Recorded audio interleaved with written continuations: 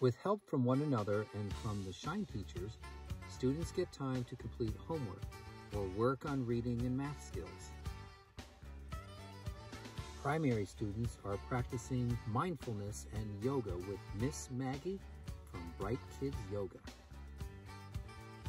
Shine introduces new and innovative technology to the students. Example, they use a computer program called Tinkercad to create and then get to see their creation come to life with our 3D printers. Every 6 weeks, our theme changes. And while learning about automotive technology, students are learning about using natural resources for power and created mini landfills.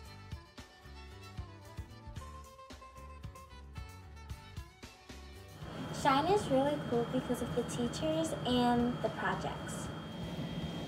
I like Shine because I'm having more time with my friends. Something I really like about Shine is like extra recess time and to get outside and get fresh air. And I also like to 3D print and go on other things on the computer.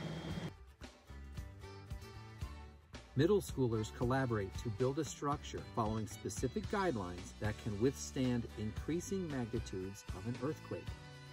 They then get to see it in action with the earthquake simulator.